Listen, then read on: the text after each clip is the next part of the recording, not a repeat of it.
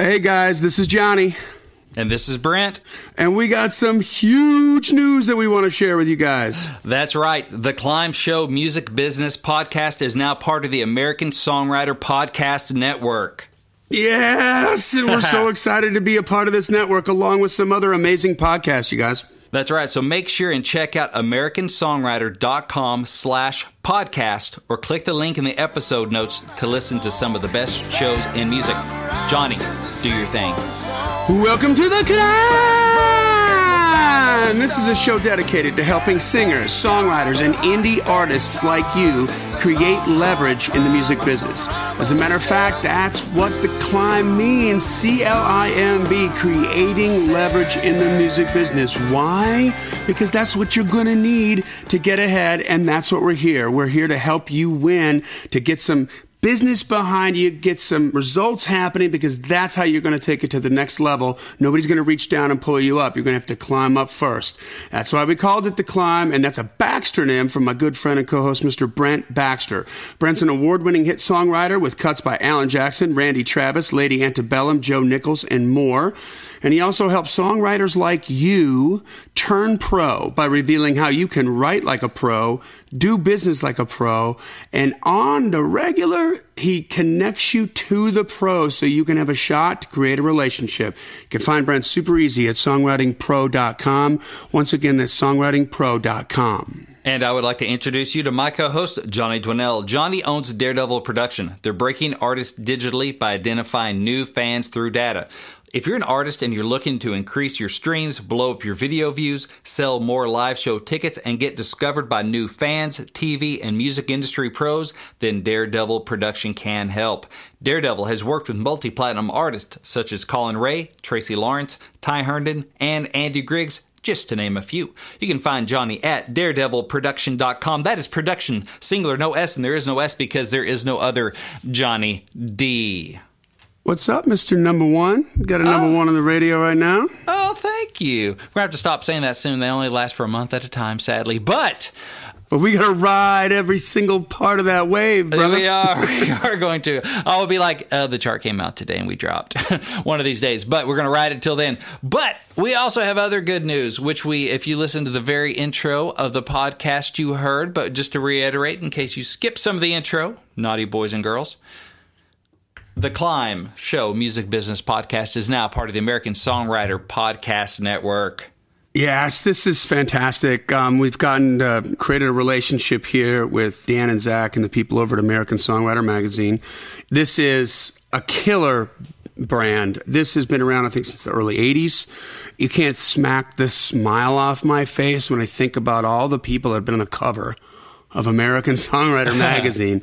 And now they've created a podcast network with 3 verticals. So vertical number 1 is songwriting. Vertical number 2 is the music business. And vertical number 3 is anything, I think, production and engineering kind of stuff. And over here at the C.L.I.M B, we're nailing 2 out of 3 of those verticals. So that's right. It's a major navigational point on the website at americansongwriter.com. And listen, there's going to be a lot of press about this kind of coming out, a lot of stuff we're going to be sharing with you. And we're going to be interviewing some hosts from the other podcasts under this big network umbrella. And likewise, we will be interviewed by some of those hosts and their podcasts over those. So hopefully we can turn you on to some more value here for different things that might interest you guys. And I'm psyched. Yeah, man, I'm pumped. I'm looking at the americansongwriter.com/podcast right now, and they're starting to put some of the podcasts up. So hopefully by the time y'all listen to this, the C.L.I.M B will be active and live on there as well. We got our logo on there, but hopefully they'll start spinning our stuff over there pretty soon, just getting the tech stuff worked out. But some of the other shows I see, I'm a faithful listener of the Pitch List podcast with Chris Lindsay. He's actually been a guest on the C.L.I.M B several episodes ago, maybe about a year and a half ago now. But he's a hit songwriter, and I listen to his stuff, and I've done stuff with him for Songwriting Pro, so I've just been listening to that. So I'm stoked to be in there with him, and I'm going to be learning the other podcasts and listening to those as well. But what I know of the podcast on there are great, so I feel like I'm in good company. Right on. Let's get going here. First of all, what are we going to learn today from you? We are going to talk about publisher meetings and how to prepare for one. So let's say, hey, congratulations, you finally tracked down a music publisher. You've gotten that meeting you've been hoping for, but now what? How do you make it a success? How do you avoid blowing this opportunity? So we're going to talk about how to prepare. Cocktails, right. Sometimes that helps. So we're going to talk about what to do, before your meeting to help set you up for success in that meeting. That's what we're talking about today. Yeah. Awesome. Well, let's take care of a little business first. We still got nothing but love for our friends over at Disc Makers here. It's a digital world, still an important role for physical media and today's independent musician. And this is the kind of stuff that's, it's going to get you from one place to the other. Digital royalty payments are so small that the way you're going to get from one place to the other, like point A on your tour to point B on your tour, is by selling CD, vinyl, and T-shirts at the gigs. That's right. For every CD you sell at a gig, you need about 3,000 streams to make the same amount of money. That's a lot of streams. That's a whole lot of streams these days, right? And we love streams. Go get you some. But we believe that you're leaving money on the table when you don't have merch on the table. But thankfully, our friends at Disc Makers are the place to go for your disc and other physical media, including vinyl, USB drives, and even T-shirts. And you can find them online at discmakers.com. That is DISCmakers.com. Or give them a call at 800-468-9353. That's 800-468-9353. That's right. Join the C.L.I.M.B community if you haven't done so. We have thriving community here. Musicians, songwriters, people getting connected, getting co-writes, people asking questions, marketing questions, artist development questions, social media questions, and everybody's helping everybody else. We got several different places to spotlight your stuff. So when you go there, don't just, spray and pray. This is not a place to promote your music, but it is a place to celebrate your wins. Just got to do it in the right place, okay? Right. And you'll figure that out when you get there. But listen, we let everybody in, but you got to ask to be let in. That's right. We don't spam, we jam. That's right. Subscribe to the podcast wherever you like to consume podcasts. We're everywhere. Make sure you leave a rating and review. We're trying to get to 200 here. We're trying to get to 200. I feel like we're stuck at 152. Let's go. Go put something on there. And hopefully it's a 5-star, but hey, we read them all on the air. We take them on the chin if that's the way you feel. And finally, tell a friend about it. That's really the best thing that you can do, man. If you found something that really made you think, that gave you pause, that maybe we reframed something for you, you found some kind of value from this, then by all means, please share it on social media and tell somebody about it. Let them know how much it's helping you, because then we can help them. That's what we're here for. That's right. Well, let's get into this. Let's get into it. What do I got to do for a publisher meeting? So you're saying hookers and heroin, couple cocktails. These are bad ideas before you roll in? You're like, give me a deal. Give me a deal, right. I'm not going to tell you what's a bad idea. Let's just focus on what's a good idea. Okay. All right. I'm going to tell you what's right for your genre. Yeah, this is for, you had that meeting coming up, right? The meeting's coming up in a couple of days. You finally got it locked down where they're like, hey, come on by for a few minutes. Let's visit. You're like, sweet. Okay. We want to help you make that a success. So I got what I got here, like 5 things here. I like numbers and stuff, so let's do 5 things. First thing you want to do is you want to define your goals for this meeting and beyond. Why are you going to sit down with this publisher? Do you ever walk in and go, yeah, you said to come by, let's hang out, so just hang on, what's up? That's not the most efficient way to do it, because that can just kind of lead to some awkwardness. You want to have some goals. You want to think about this ahead of time. What do I want out of this? What do I want to give? What do I want to hopefully work toward with this? So are you there for feedback so you can learn and get better? Are you there for just relationship building? Are you there talking to a publisher because you want to write hits for other artists or for yourself as an artist? Do you want a publishing deal? Do you want co-writes? All that stuff, right? Or both. Are you writing for yourself or the radio? Stuff like that is going to come up in your conversation. You want to be thinking about it as you're talking to this person so it feels like you know what you're doing. How can the publisher help you get where you want to go if you don't even know where you want to go?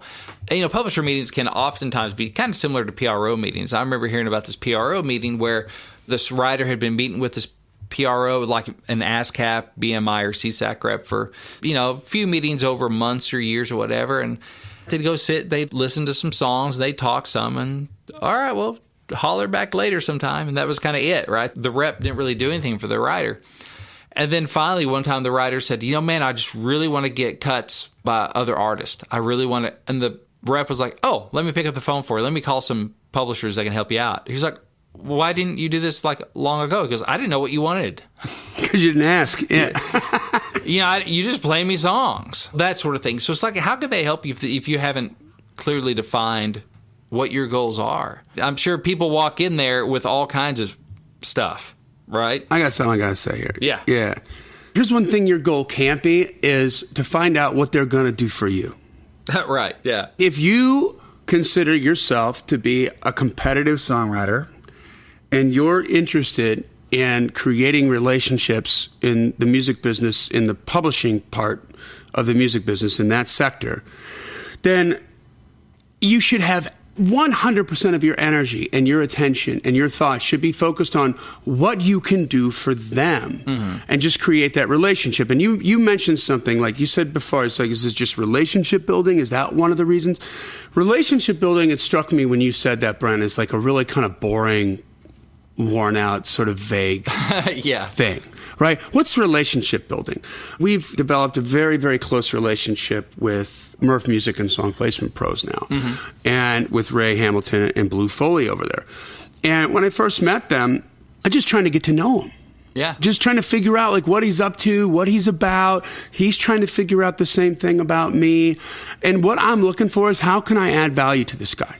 Right? And then through some different conversations we had, I started realizing that, hey, I think I could help you here.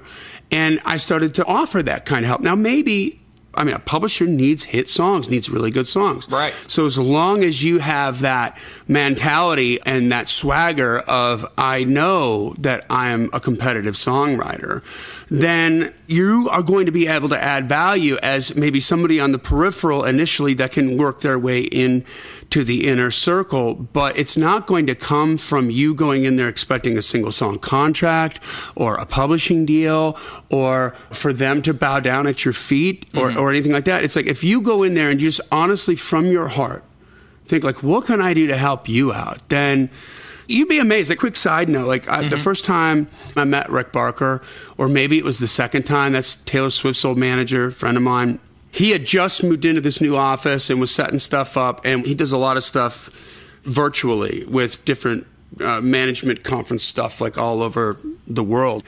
And this new office was just really reflective. And I was in there just trying to get to know Rick, trying to find out what he's about, and thinking about, is there any way that I can add value to this team, to his cause? Like, what can I do to help?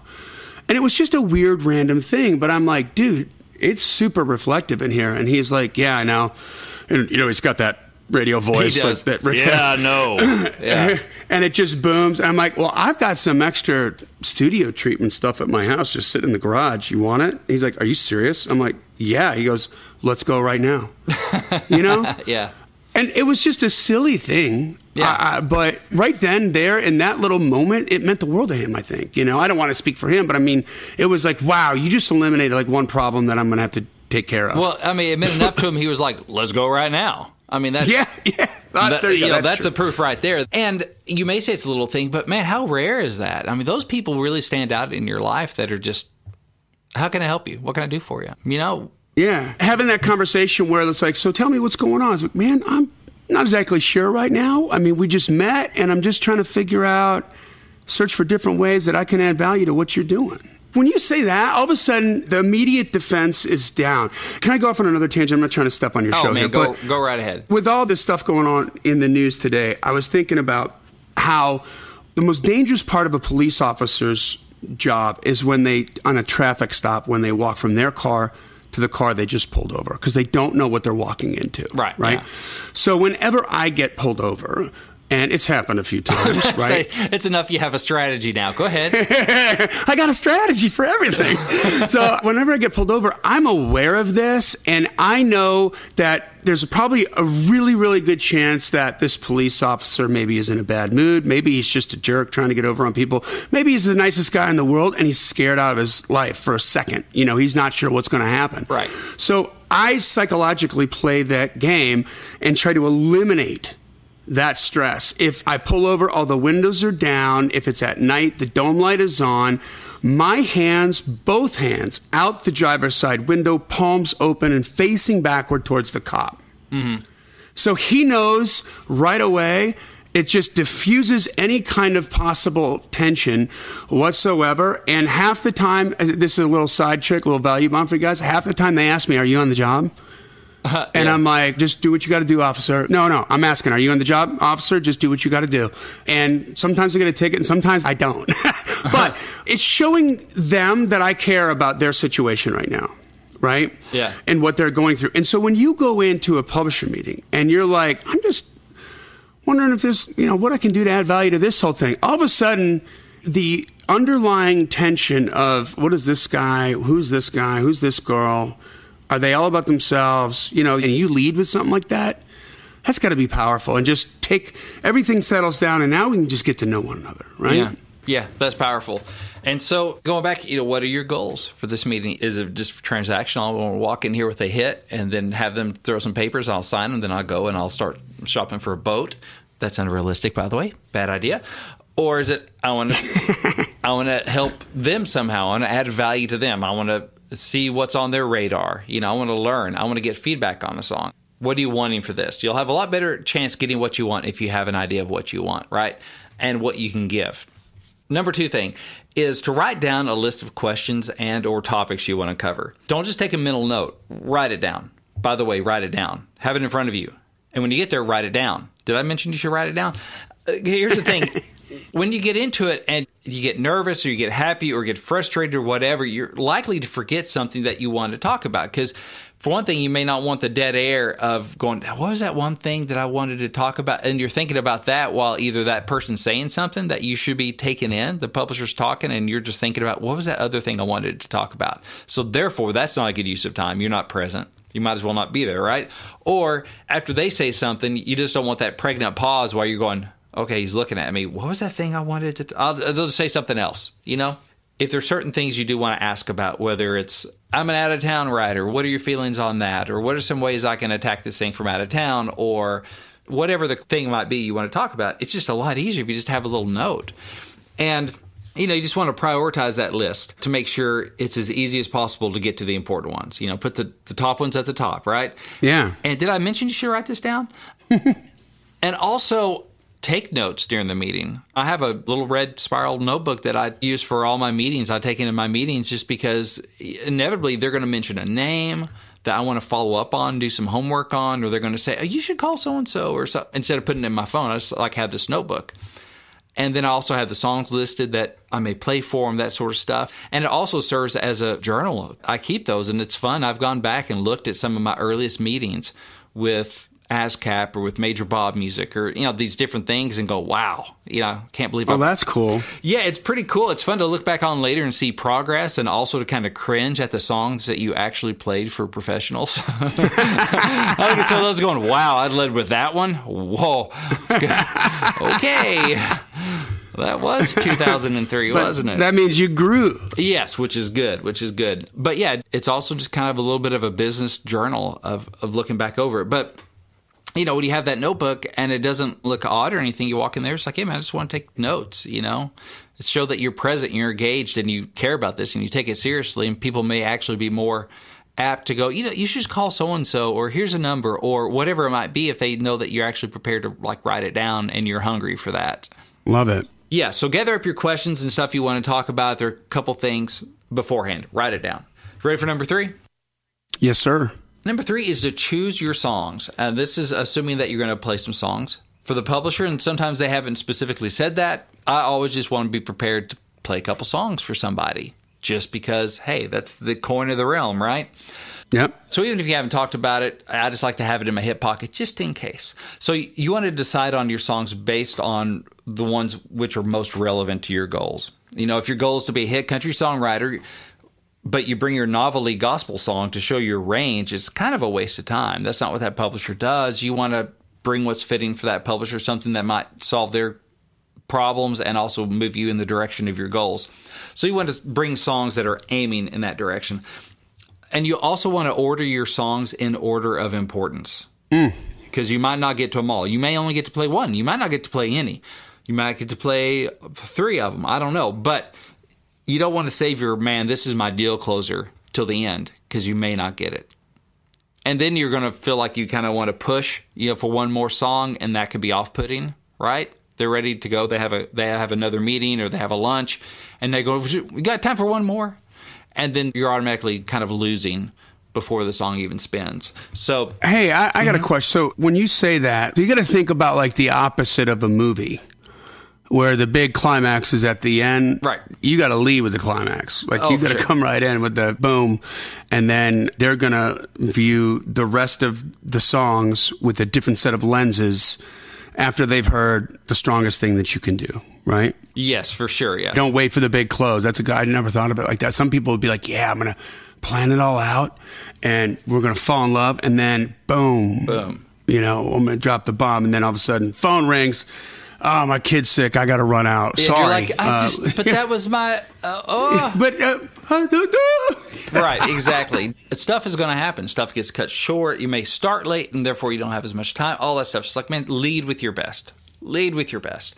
You know, this changes over time with technology, but my general, advice is to always burn a CD, even if you plan on playing live. Because what if you break a string or a finger in the middle of your first song, right? I don't know how you break a finger in the middle of your first song, but what happens? Right. You're about to walk in and you close your finger in the car door. I don't know. But even if you're going to, I want to play live because that's my jam, bring a recording of it. Because what if they I want to listen to that again. You got to, no, I don't. I just played it live. Can I play it again and hit record on your phone? No. What if they want to play it for an artist later that day? Just be prepared. It's better to have that and not need it than to need it and not have it. And also, if you do bring in like a CD, label it clear, professionally, with all your contact info. If it gets in a stack of, Not a big sloppy doctor writing with a Sharpie? Yeah, what is that? I don't know what that says. That's not helpful. And a lot of times you won't leave it, because these days, some publishers don't even have CD players anymore. I did an event with the publisher, and I brought like a CD of songs. They're like, I don't have a CD player. Okay. You're like, right. Let me plug my phone in. And so that may be a thing, like, okay, maybe I need to plug my phone into an aux thing so they can play it through the speakers. Usually what I'll do is, if I have time to prep for the meeting, is I'll go ahead and do a song space link, put together my little playlist, best song at the top, and I'll email it to them maybe right beforehand. That way, if they'd rather play it off there, they don't have a CD player or whatever, they can just play it right off there. And if they dig it, boom, they already got a copy of it in their email, suitable for forwarding, And so I'll try to do that, or I'll follow up with it going, hey, here's those songs from today. May give you a reason to kind of have a little touch point follow up. Like, hey, you mentioned you liked a couple of these songs. I just wanted to send you a link where you can download, listen, pass it along, whatever. Could they do like SoundCloud or something too? Like an industry page for SoundCloud where maybe it's not out there publicly, but it's easily accessible? I don't personally do that, but I believe, you can have private links on SoundCloud. I use SongSpace, and there are bound to be others as well. So kind of whatever works for you. I try not to do Dropbox, but that's probably pretty common as well, just because it makes them download it and stuff. And it's like, here's just a link, you can play right from it. But that might be a thing too. Or maybe have options. Hey, which would you prefer? I just want to make it as easy for them as possible to listen to your song, because then if you're like spending 5 minutes trying to get the tech worked out, it's not a good use of your time or theirs. That's a party killer. That's a party foul right there. Mm-hmm. Yeah. That's the word. Yeah. What's also cool, though, if you do have the aux cable, which don't be even shy to bring one, like in your guitar case or something, from your phone, so you can plug into their things. That way, if you have something like a song space and you want to call an Audible in the middle of it, you can just bring up your app right there and go, let's play this one instead, which is cool, too. But that's the thing. You just want to think about that beforehand, so you're not sitting there going, let me think of what to play for you. They're like, you don't even know what you want to play, Choose your songs ahead of time. It sounds pretty basic, but hey, we just want to make sure we cover the bases. Number 4 is type your lyrics. I always like to make 2 copies of the typed lyrics. One for the writer, right? One for myself in case you get nervous and you forget them in the middle of your own song in case you're playing. And one for the publisher. Some publishers don't look at lyrics. Others do. But again, it's better to have it and not need it than to need it and not have it. Plus, it might be something they can write notes on, or you can write notes on your own lyric. If they're giving you feedback on the song, you can just circle certain words that they talked about, and you can play along at home, right? You can make your own notes. I don't care how much you like your own handwriting. A typed lyric is just more professional, makes a better impression. Mm-hmm. And also, put your contact info on every page of the lyric. It doesn't matter how awesome your song is if the publisher can't find you later and if they can't remember who wrote it. So contact info on everything you can. That's one of the beautiful things about the song space that I use, and I don't have any affiliation with them other than I pay them to use it. But you send a link and they have the writers right there. They have the lyrics right there if you put it in, and then they can download or just stream the song. It's all right there. Therefore, I don't have to bring in typed lyrics. It's like, it's on the link. It's right there. And so it's less paper they have to keep up with, but it also has my contact information right there. So there you go. You just want to look professional and have it in case they prefer it. And you can just ask them, hey, I brought lyrics. Would you like to look at it? And a lot of people are like, nah, I just want to listen, because they just want to take kind of the whole thing in as a listener would without getting too much thinking. But other times they may want it, or they may want to reference something in the second verse. Like, oh, here's a lyric. Oh, okay, thanks. Yeah, this third line of the second verse here, there's something here that help them help you. Right. Maybe it's something they love, maybe it's something they didn't love, but help them help you just by making it easy for them to see whatever they want to see. Rolling right along. Yes. Number 5, research your publisher. Know who you're talking to. Now, I'm not talking about hiding in the bushes outside their office and getting dirt on them. It's not like opposition research or anything. But who's going to be sitting across the desk from you? Have they published a hit? Who are their current staff writers? You know, knowing some of their cuts and some of their writers does a couple things. One, it makes you look more professional and prepared. Always a good thing, right? Yeah. 2, it can spur relevant, helpful conversation. Like, hey, how did you get Happy in Love to George Urban? What was the process of that? Do you pitch that to him yourself, or you send it to the A&R people, or whatever? You know, because you know that they published Happy in Love for an artist named George Urban. And so, therefore, you can ask about it, right? Yeah, and number 1 shows that you know about him or her, the publisher. That just feels good. And then number 2, you're also asking an open-ended question. Yeah. That's going to get them talking. And the more they talk, the better off you're going to be. Right, exactly. And, you know, it allows you to get some kind of inside information on just how the business works. Yeah, man, I'm friends with a producer. We're having drinks down at Losers and blah, blah, blah. And he mentioned this and I sent him that. And you're like, oh, the hang is important. Getting that intel didn't come off a pitch sheet. Oh, you know, and you have the chance to pick up on this other knowledge that's not hidden, not secret. You know, you're not doing anything devious. You're not getting them to slip up and tell the truth, but you just asking, like you said, Johnny, an open-ended question that's relevant to them and allows them maybe to toot their own horn a little bit, or just have a feeling like, yeah, that did work. Yeah. You know who you're talking to. Oh, and also it helps you avoid something that I don't want you to have to ever feel, which is when you like badmouth an artist or a song or something, which is never a good idea. Then on the way out, you see that artist album hanging on that publisher's wall. And you're like, I'm just gonna remove myself from the building. Yeah. Yeah, I'm just gonna walk out the store and then walk right into the street, wait for something to come knock me over. So, for one thing, just put on your happy hat when you walk in there. But, you know, before you walk in, put on your everything's an opportunity, there are no challenges, and the world is good. You know, positivity. You don't want to come in there prepared to bellyache about something or complain about songs that are successful while yours aren't, that kind of stuff. There's no point in bad-mouthing anyone's work because they've done something that you probably haven't done. Don't hate, investigate. That's my motto. Don't hate, investigate. Unless you're with people that you really, really know. Yeah. And you got to vent a little or something. Yeah, that's different. That's never a good idea because you never know where the hell you're going to be. Mm-hmm. And this doesn't have anything to do with anybody saying negative, but remember we went to that Songwriter Awards with Chelsea? Oh, yeah. Nashville Songwriter Hall of Fame induction ceremony, yeah. Yeah, it was you, me, and Chelsea. And now Chelsea never says a bad word about anybody, okay? She's perfect. But I remember she's talking, and she didn't even realize it at one point, but standing right behind her is Garth Brooks. Yeah. You know what I mean? It's like crazy. And so if she was that person, which she's not, she is the sweetest person on the planet. That's why we felt safe taking her. That's right. And she ends up getting a picture with him and stuff, which was awesome. But I mean, if she was doing something stupid like that, man, that's embarrassing. And you know what? Like in Nashville, you just never know who you're going to be sitting next to, who's going to be overhearing what you're saying on a plane, whatever. It's just in any industry, but in this entertainment industry, man, you just... Gosh, don't do it. Oh, yeah. You know? Well, I had an experience one time. This is years ago, so I was fresh off the turnip truck. And we were at the Sunset Grill, and it was after some industry kind of thing. And anyway, I'm talking to a guy. It's kind of dark in there, and I can't really see. But you're just talking to people, whatever. A bunch of industry people there, and I'm just green as a gourd. And Monday Morning Church had been cut, but it hadn't been released yet. That's this time period, right? So I'm just starting out. Gotcha. And so I'm talking to this guy. He's like, I don't know if you asked me if I had anything going on. You're a writer. You had anything, whatever. And I'm like, yeah, man, I just got an Alan Jackson cut. It hadn't come out yet. He goes, oh, really? What is it? I said, a song called Monday Morning Church. He goes, man, I love that song. I go, really? How you know You're it? talking to Keith Stegall? Yeah, I said, how you know it? He goes, I produced it. It was Keith Stegall.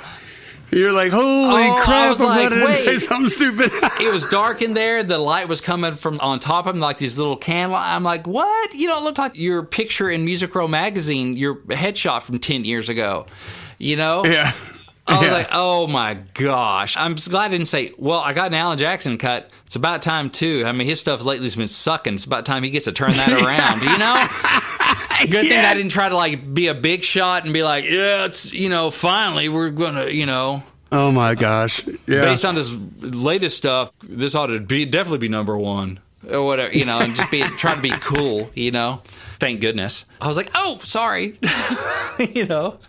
So, oh, that's funny. They don't always look like their headshots, by the way. He didn't have like a third eye or anything, but just in the dark, I just didn't recognize him. Hadn't seen him in person before. So do some research. Who's writing for him? Because it was kind of a meeting, but it was prepping for a play for publisher and some different stuff. And I was meeting with Scott Sherrod, and I did some research on his people and found out one of them is traveling from out of town. You know, it's like, oh, how does that work with this guy coming in from out of town? Actually, I think I picked that up because while Scott and I were talking, he came in, one of the writers, and was like, oh, I'm just in from Virginia. And we talked about that a little bit, so it became something we could talk about. But just keeping your antenna open for, like, where are their writers? Are their writers all in town? What do their writers have done? The more you can know, for one thing, if you just, hey, I'm right on top of so-and-so's lane. Or, oh, I may bring something a little bit different than what they already have covered. Because that's an important thing if you want a publishing deal, is usually they don't need more of what they already have. Unless what they have is flying off the shelf so fast, they're like, we'll take as much of it as we can get, which is not usually the case. So you want to kind of find your own lane, which may have an effect on what songs you bring in. Yeah. Oh, you know what? They got A, B, and D covered. I'm going to bring in lane C. They may not have a lot of those, may not like them. Maybe that's why they don't have a lot of them that you hear being cut, or maybe they just want them and I can provide them. Yeah. Which is helping them. So it's good to do your research. And one more thing about that, this occurs to me too. You know what the greatest defeater or the greatest antidote is to the imposter syndrome? What? Information. Mm-hmm.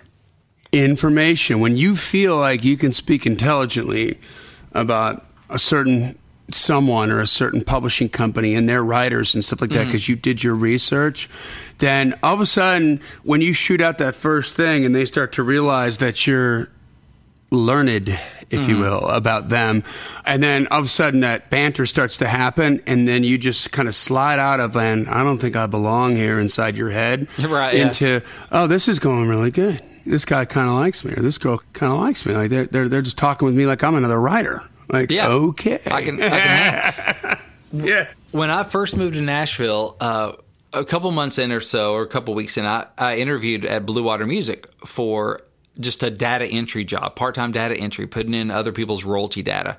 And so it would have been my first gig in the music business.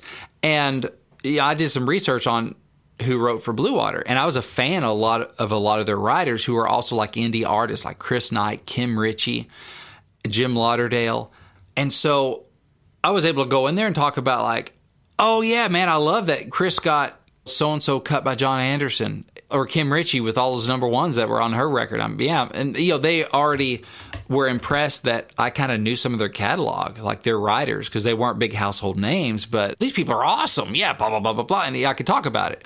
And so it just felt like I belonged more. And so that, I'm sure did not hurt my chances of landing that job.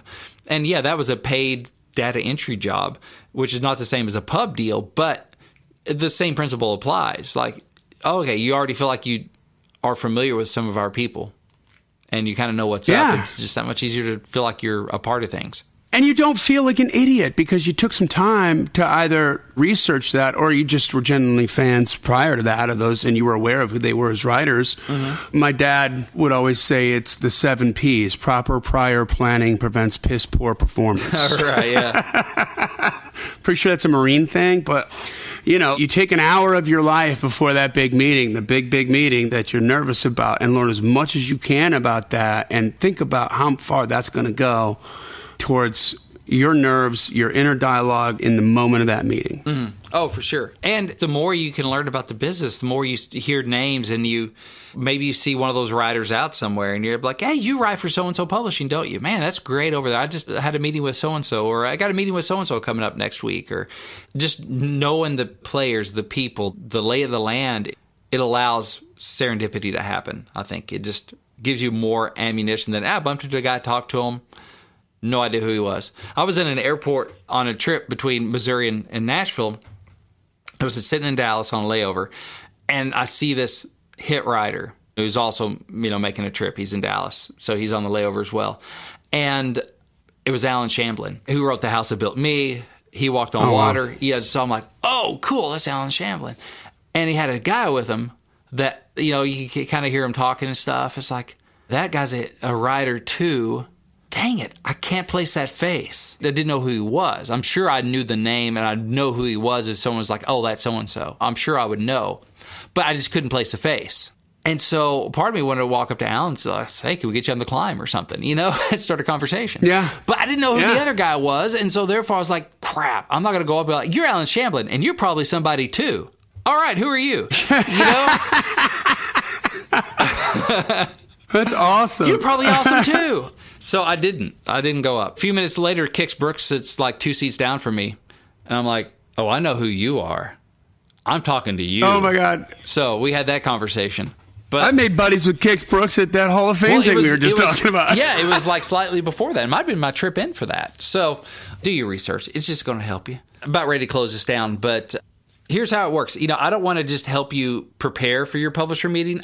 Here at Songwriting Pro, we try to connect you to the pros. So I want to help you get a meeting with a publisher. And there's ways that we do this, Johnny. I know you're aware of this. Oh, yeah. Here's what's going on. In July, Songwriting Pro is hosting another Play for a Publisher event. And this time we have two, not one, two publishers. We have Butch Baker of Mojo Music and Media. Butch, man, he works with Dean Dillon. I'm trying to remember names right now. See? I'm blanking on names. Bart Butler, who's a hit songwriter. He produces John Party. So there's just a lot of legit folks coming in and out of Butch's office all day. So that's Butch Baker. We also have Courtney Allen of BMG Music.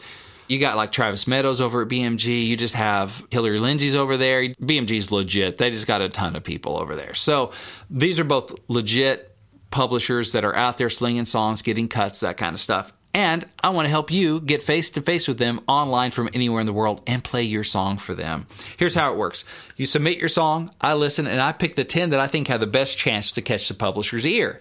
Then these quote-unquote top 10 writers and I meet up with the publisher for an online Zoom video conference where each of the top 10 songs will be played, and the publisher and writer can then talk about it. They play your song, the recorded version of it, demo or work tape or whatever. They hear it.